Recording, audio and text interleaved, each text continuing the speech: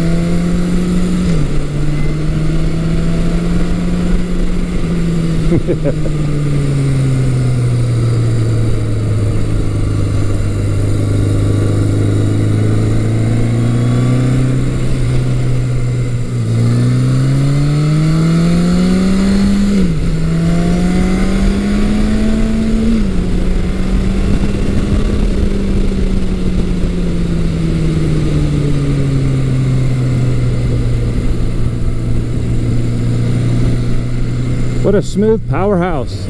I'm currently riding Yamaha's 1980 XS1100 Special.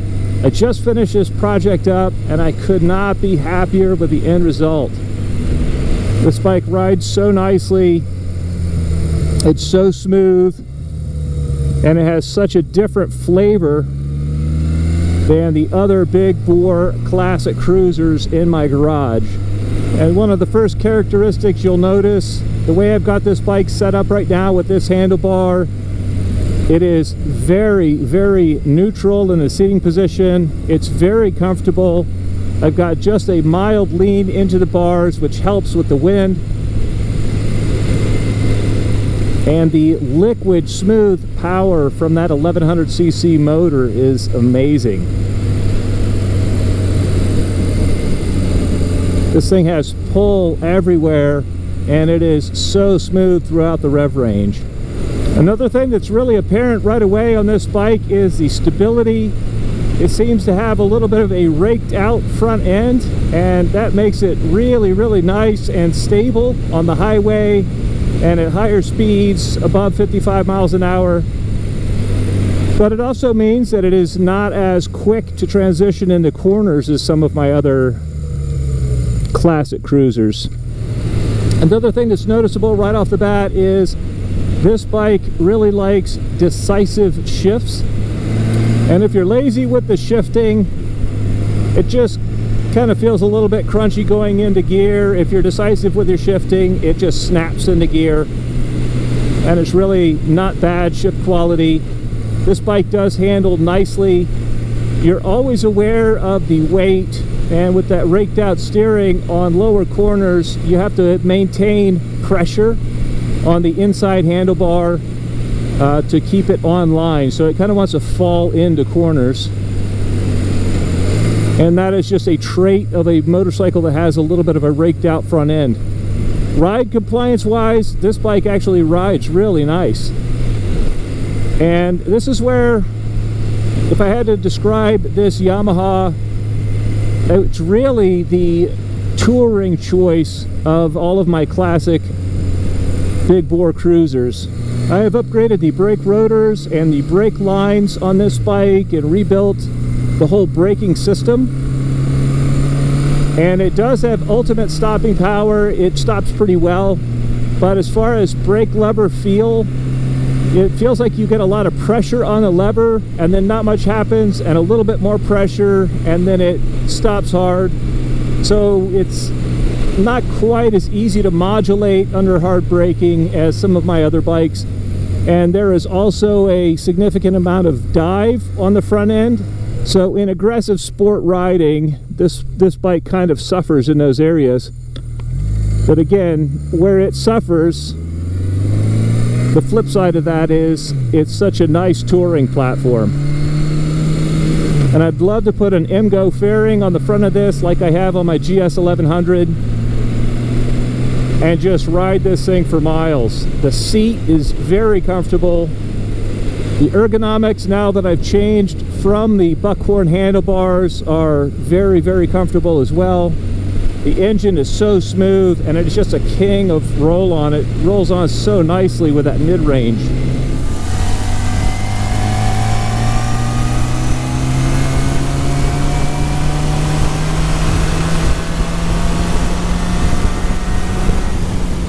Because this bike is so good in the touring mode, it is the only one of my cruisers that I would actually consider taking on a longer trip. And it really has a magic carpet ride to it. It really soaks up the bumps. It's very stable. It's very smooth. And as long as you're not too aggressive in the corners, too aggressive with braking and transitions, it's really, really happy and a really, really nice place to be.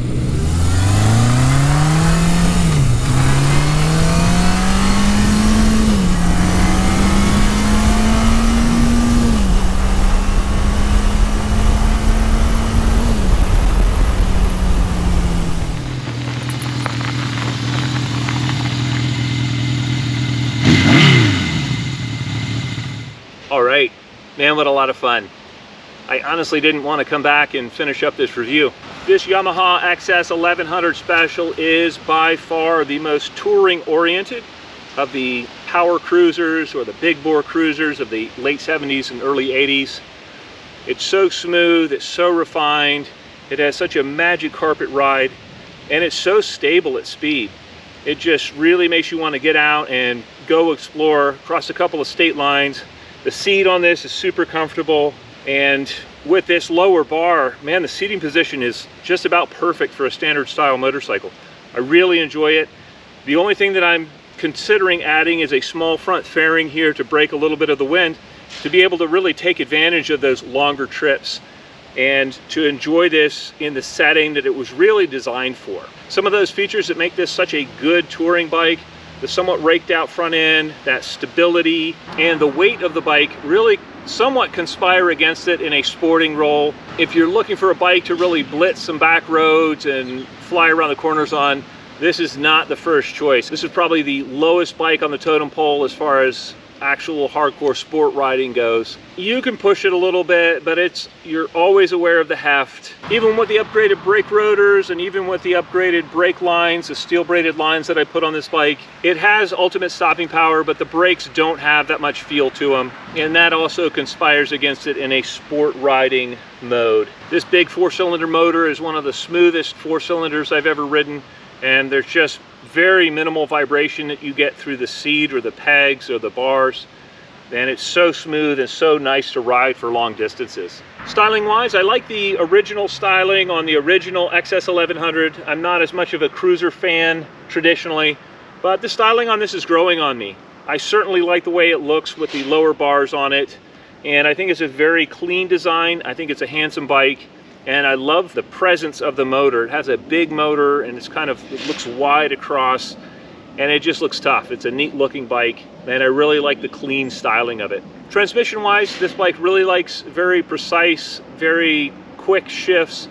It doesn't like it if you kind of take your time, if you shift it slowly. It can feel a little bit crunchy between gears if you're not shifting it deliberately and smoothly. It's not really a bike that I feel super comfortable just ripping it up through the gears. On some of the early model XS1100s, second gear was known to go out, and I certainly wouldn't want that to happen on this bike. And there's absolutely no need for me to be trying to set the ultimate quarter-mile times on this beautiful classic. I love the mid-range on this bike. It really pulls hard. It's a shame it only has an 85-mile-an-hour speedometer, because with the stability, I think this is one bike that I would actually feel comfortable on just riding it up to top speed. Since this is an XS1100 review, I'm going to give a shout out to my Aussie subscribers, simply because the XS1100 was so popular down under. All right, I'd love to know what you guys think. If any of you have owned an XS1100 before or ridden one and want to comment, please feel free to do so in the comment section below. As always, I hope you found this video entertaining and informative, and until next time, enjoy the ride.